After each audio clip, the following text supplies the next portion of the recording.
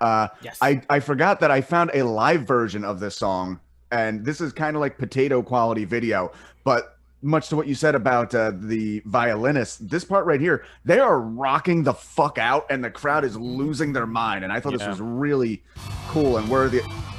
Look at that shit. It's got the back-to-back.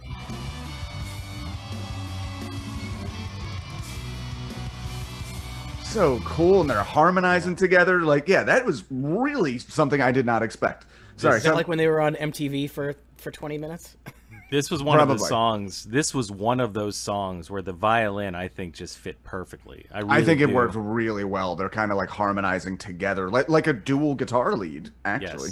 Yes. You have to be careful when you're air violining, though, because this doesn't really look.